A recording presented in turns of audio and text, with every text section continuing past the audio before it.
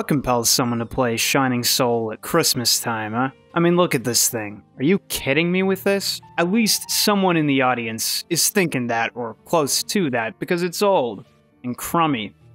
There's more to it though, if you go digging. And not just with the sequel, some people actually remember Shining Soul 2. It was a more lively game, more characteristic, decent multiplayer back then. And that's not saying a ton for the Game Boy Advance. Legend of Zelda 4 Swords via the Link to the Past port was incredible, but Shining Soul gave you character options, color options. That simple feature is so much. I like being blue. Okay. Shining itself is a long-standing franchise you don't hear much about these days. It's one I'd love to dig into given the time and interest, but chance this thing does even okay is like a solid 2%. But it's a JRPG series laden with Western fantasy tropes. I think its distinguishing feature is centaurs. That didn't sound like a lot in my head, but you know, you don't see a lot of centaurs in games. Sadly, they're unplayable here, so. The two games we're covering today are spin-offs of that series. Shining did all kinds of spin-offs. Not even. Shining as a series ranges from dungeon crawler titles to strategy games to action RPGs, and fair enough. I can understand the need to have a finger in every pie. Shining Soul's real selling point nowadays, and only for eccentrics and enthusiasts, is the Suda 51 tie-in. Yeah, this is the first Grasshopper game published in the West. You know, Grasshopper, company that made No More Heroes.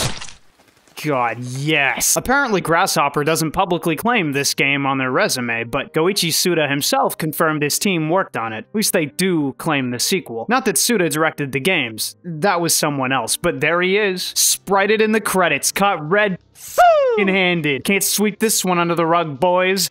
Anyway.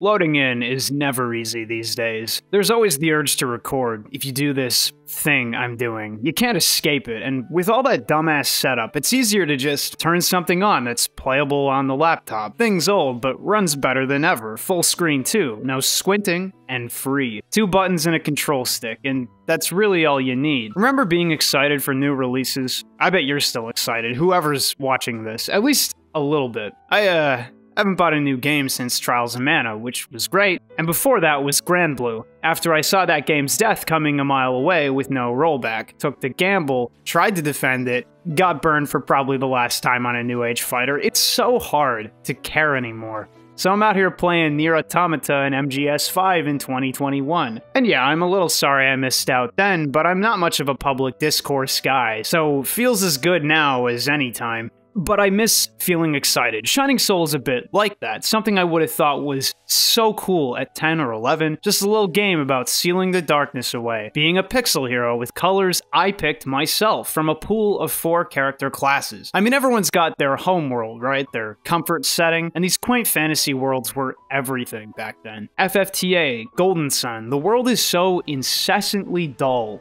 Man, you know it's rough when real grass is competing with squares. And while I'd be burned by this kind of game nowadays, I mean, it's free. So here I sit, lights dim, laptop brightness high, burning my eyes and wandering. Never lost though. It's stupid, but before even completing the first stage, I've made a mistake. You can actually name your character specific things for bonus stats, apparently as a nod to the characters of Shining Force, a game which no child who played this could ever know, because the remake didn't hit store shelves until 2 years after this game's release, and because the original was on the Sega Genesis. I didn't even know what that was until I was like 17. What the heck? And we're talking like plus 10 strength here, okay? I know you have no measure for what 10 strength is, but suffice it to say, that's much strength. And another set of impossible to know names will give you bonus items. Old games, man. What else you hiding, Grasshopper? Someone will dig up your puff room eventually. You just wait. Now, I've actually picked one of the weaker characters, according to the speedrun site, and that's mostly due to attack range and impossibly low utility. I mean, yeah, you can choose to specialize in swords, spears, or axes, but only one of those. The spear is really any good. Believe me, it's heartbreaking. Like, you can't spend the whole game just tapping A. Shining Soul lets you charge up power a la Secret of Mana as you invest skill points in your weapon of choice. The spear is noticeably better than the others here. You can hold and unleash this absolute barrage of attacks, some of which will actually hit. It's a huge problem in the game. Attacks are wildly inaccurate, and other weapons, this axe and the sword, get really terrible charge moves by comparison. Like, the sword will send you straight into danger, and the axe is just a big single attack. If you miss,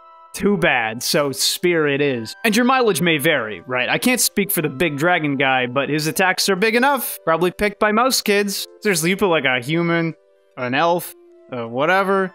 That guy's just a dragon. Oh. In particular, the mage and archer get exponentially better as the game drags on. Turns out strong ranged attacks are really good in a slow, kiting-heavy environment. When you're bored or have taken enough of a beating, you can port home with a wing. Seriously, this little encampment, the perfect shade to burn your eyes off. Weirdos, ninjas running around, I miss this stuff. There's such a push for hard realism in games these days, and it feels so joyless, unfrivolous. Truly, the world is not kind to silly little people and their tomfoolery. Game's kinda like a toothless Diablo 1. No dread, no edge, no blood, just clearing floors and going deeper. Collecting equipment and really caring that your spear has fire damage on it, or like, +3 strength. It's a simple joy. You know, I fell off loot games forever ago, between the first Borderlands, Diablo 3, and more. It started to feel like an impossible time sink, and I cared so much about optimized characters and builds. Felt like it was a scam, ran off to play fighters for a few years, but now that nobody's part of that equation, just me and completion, +3 means a lot again. If I asked you to imagine what the rest of the game looks like,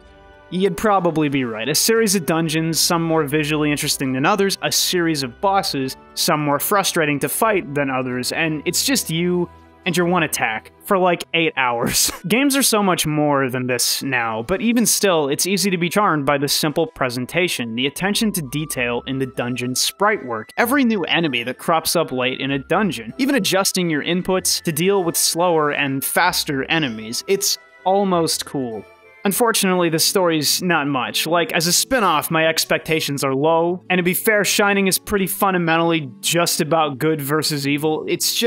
It's so barren. Doesn't do any kind of telling with its mechanics or gameplay, just that evil is overwhelming, and you alone can triumph against it. If the enemy count's got anything to say about it, the game lives up to that conceit. Very few people will ever see the credits, mostly because it's sold like shit, and because there's so little to carry you on. Old games are rare experiences. There's 2 shots that stick out to me. The image of the campsite, no words, it's perfect, and the screen immediately following the final boss. It's a rough finale, and said boss, provided you position correctly, is a joke. Most of the bosses are, but the game isn't. It's tough. It's annoying, you know, constantly repositioning, micro-spacing, trying to stab in the right direction on an 8-point pad and AI set to get in your business, and hauling your own ass through 8 dungeons to save no one in particular doesn't feel all that special. But when the dark dragon goes up in flames, you're left with the sun in the horizon, a breeze in the sea. Like, maybe there was a point to all this. Maybe there is hope. Maybe. It's not quite there. You can visualize it, but never touch it. I like that scene a lot. But just when you thought my soul was pummeled to death, I'm back! Shining Soul 2, baby! This game's amazing. No, that isn't true, KBash. Fortnite and Halo are amazing. This is ugly pixel Lots of games make the Game Boy Advance look kick-ass. 'Cause it is. Zoomy ass. But Shining Soul 2 is one of the kings. It's got everything you need. Enhanced gameplay, including normal compass alignment. You know, there are all kinds of GBA games that take the square map and go, thank you, now my inputs are fucked! Not Shining Soul 2. Game's crispy. Inputs crispy. There's a whole roster of characters this time, from all the greatest hits to the coolest looking guy. Man, Dark Wizard? I'm Spartan! I went with Kevin from Trials of Mana, werewolf guy. I'm just trying to mash attacks and vibe, okay? This game with multiplayer, man. They have a priestess class with supportive skills available, diverse ranged options, diverse melee options. I would buy a GBA again just to play this with friends. Just idioting about this is giving me sads. Let's go, bro. The game features a story, which is a video game story. You see, there was an evil man called Jill's Spy? What the fuck? Who heard a street preacher preaching the return of darkness to the lands, and he killed him, then went to the castle and befriended the king's best man, centaur, named Deathheart. And gave him the forbidden fruit. But Deathheart knew better until he got a little curious, I guess, ate some fruit, and went fully evil. I can't. I can't. What's really impressive about 2 is the level design, at least coming off the first. Before, you'd trudge through a couple visually interesting zones, but more often it'd be the ugliest shit you've ever seen repeated ad nauseum, okay? To the point of nausea for 10 floors and kill a boss. And fight something like 200, 300 enemies every dungeon. It's boring. You're boring me, Shining Soul. There's still a good chunk of monsters, but the devs got a little spicy with it. A little kooky, you know? Off the goop. 100% Satsui no Hado Omega killing intent with it. Got a little goblin fortress with palisades and buildings, all laid out contiguously. Man, any kind of believability on the GBA is a triumph. This level is beautiful. You can schmuck up the goblins during their little meeting. Well, I do love violence. You got a shimmering ice cave with thin, slippery paths. You got a forest with enemies hiding in the foliage. They're varied, they're believable, and they present different challenges to the player consistently. They even have little scripted sequences, like these mummies lifting a tombstone, and you can cut them off partway through their discussion and make them drop it, revealing a side quest item that you won't get if you go charging in. And that feature comes back with one of the forest bosses, these dwarves, who pull out progressively rare items, and you can ambush at the right time to get the one you think is best. It's so small, such a nothing feature, but so cool to experience. The only real issue is single player, and hey, I still had fun, but it's worth mentioning that I did 2 moves for the entire game: tap attack and charge attack. That's it. And that's enough for me. The gameplay is more in positioning and tactically using your minimal options, as opposed to doing anything mechanically complex. And that's really no different than, again, Diablo 1 warrior gameplay. It would just be so improved by multiplayer, having people to scream with through the thing. That's all. Well, there is a summon soul mechanic or a big AoE attack. I don't know.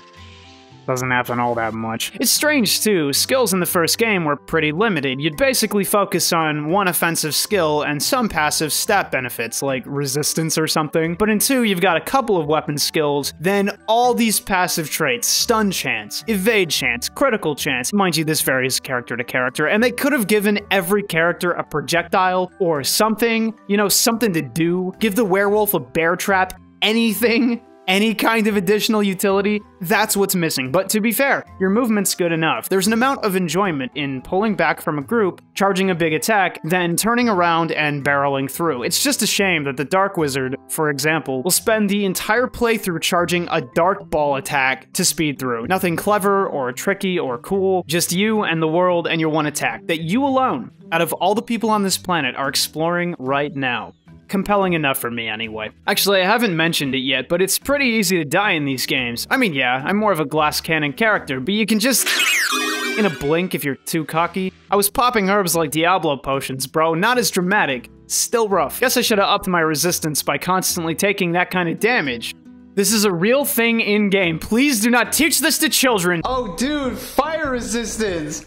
And there's areas from the first game, if you're so inclined to visit. Side quests, bonus content hidden away. Hey, that's the guy from the intro.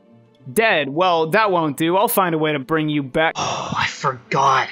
He totally called me out. Hearing's just about the same. Little +3 excitement and all that, but this time you'll go poor trying to identify all your items. I really appreciate that Diablo made it easy, and even free at a point. Ended up in poverty for most of the game, and with substandard weapons constantly. I mean, when you get lucky, you feel it. I'll give him that. Plenty of weird items abound, too. Baby paste? I'm really impressed by the bosses this time around, though maybe I'm getting old or less cynical or what, but even something as small as the boss spin-slashing into a sliding tumble animation is so satisfying. I don't expect a lot from the GBA, you know, those budgets aren't gigantic, and injecting personality and realism with simple things like that really helps breathe life into the space. And they're tough, too, like there's no trouble with fighting them again. You can just warp back, but the fight resets every time. This ain't like Diablo 2, okay? No free town portals. You win or you die. Respect. And they're not impossible, they just feel hard right away while you learn how to maneuver the boss's attacks. I'd say they're just right for the intended GBA audience, and make single player challenging, but viable. I'm sorry, that grab took out my whole life bar? What? I do have to point out that the dialogue is pretty strained. For example, this masterpiece. I'm the captain of this ship. Robert's my name. I was born on the beach not far from here. And yes, I am insane. Abnormally insane, though. For that reason, I can keep my sanity. If I had an older master, he'd definitely agree. Hey, stop it. Stop this useless quarreling. You'll make the ocean restless. But that's alright. Get covered in squid ink and you'll understand. This is presented with his static image, no weird corruption aura, anything, just raw dialogue. And I'm telling you, it's obvious, especially after the fact, that he was corrupt. But those sentences are Fario. I'm insane. Abnormally insane, therefore I can stay sane. What are you talking about? But yeah, the buses are pretty cool otherwise. Eventually, if you're bad like me, you'll run into a wall where you need to grind or complete side quests, boost your stats, or at least you think you do. Speedrunners do some amazing stuff with this game, having memorized enemy patterns and the like. They can blow through the hardest segments damageless. Even when I came back to the endgame area, I was still getting pummeled despite my increased health, either because my resistances weren't high enough from not being blasted enough, or I just suck and played stupid most of the time. Multiplayer, man, it always comes back to multiplayer, but what are the chances of that? These games aren't incredible, really, but they're simple pleasures. Easy to learn, easy to run, just enough spice. Sometimes all it takes is a color choice, a different weapon. Really, there is no sell. I imagine 0 people will bother to try them out, even the second, which is pretty good, because I got Halo. Whatever, that's fine. You wait. There'll be a time when you're so burned on gaming or so nostalgic that you'll take that trip back, and then it'll just be you. In that fragment in time. It's not spiritual or anything, but it is meditative, immersing in and reflecting on the things that time forgot. There was a time, in the weeks and months following July 2003, where Goichi Suda kicked a soccer ball through a credit scroll. It's the small things. Always. And then the Dark Gods started fronting, so I popped them like a fucking grape. Hey, it's KBash. Huge thanks goes out to my $4 patrons whose names are on the screen. The show's finally getting somewhere thanks to the community's generosity.